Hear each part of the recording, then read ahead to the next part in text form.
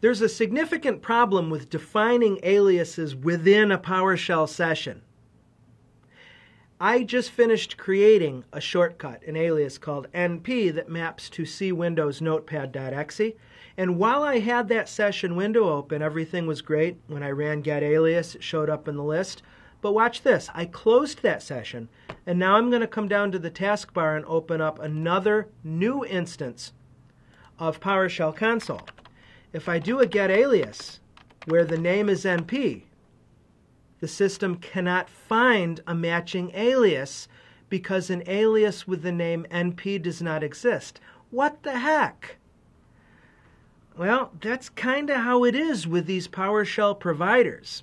You have to just learn the lay of the land. I wish there was an easy way to know this in advance. There's really not.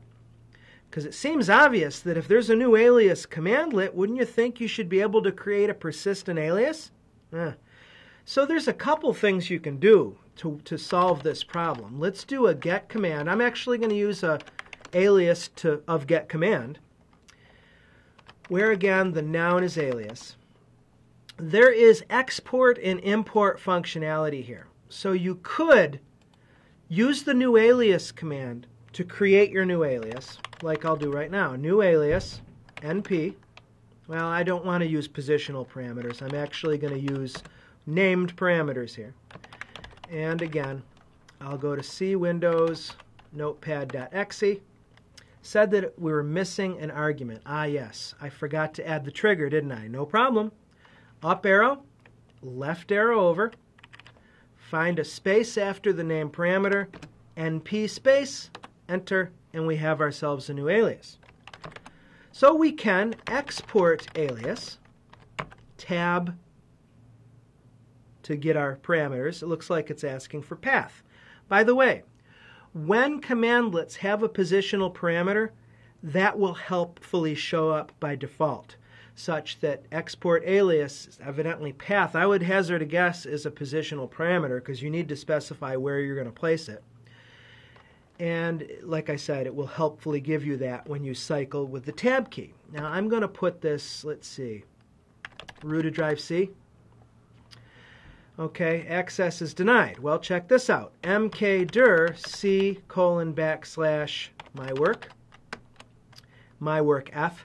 We'll just leave that. Now, mkdir looks like a cmd command, but it's not. We can use get alias and look up that name.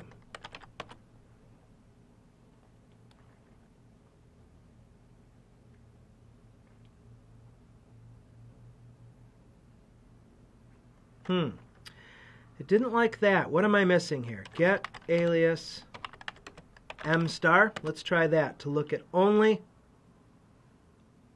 Well, I'll be darned. Again, here I am, your instructor. I'm learning things as we go along. It looks like mkdir is actually being run as is. I could use md to create a new directory. That's an old MS-DOS command. And the actual command that's being run is mkdir. You know, until this moment, I always assumed that mkdir was some kind of fancy shortcut for a new item type directory or something like that, but I guess not. Well, that's kind of weird. Well, let me up arrow. Learn something new every day. Let me up arrow a few times. And let's do export alias path c : my tab, my work f. Still saying access denied for some reason.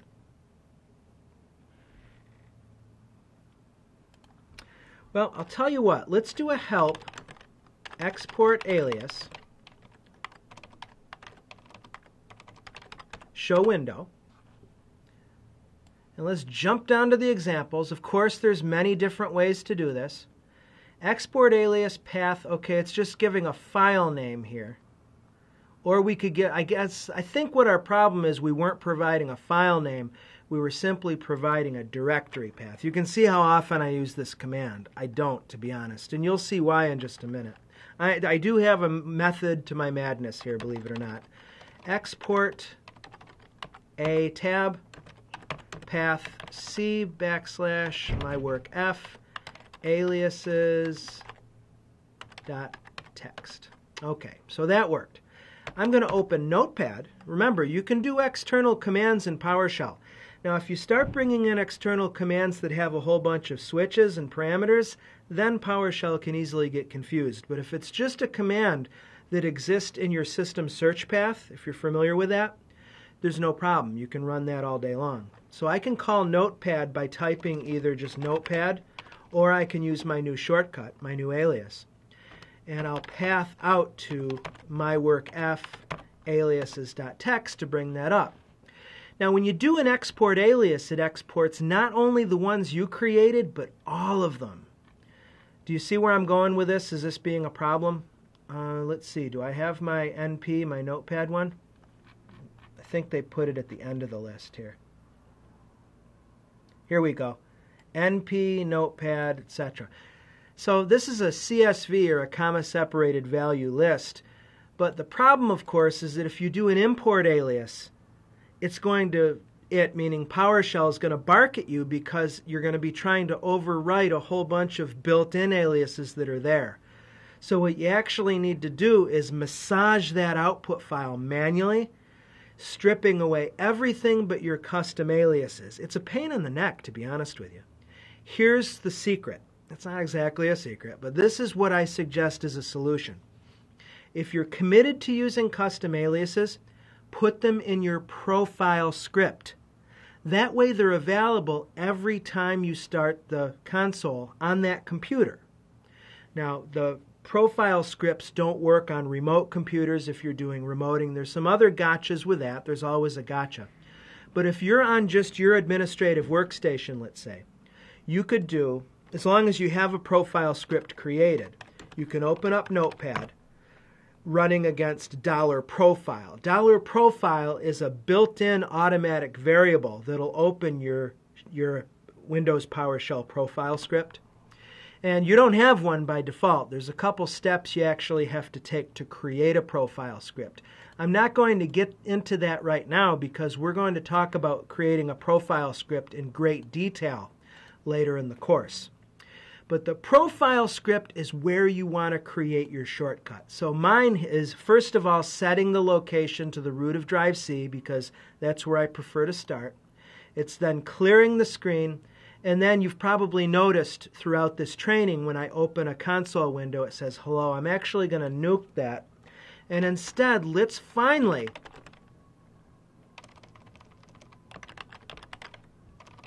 create a persistent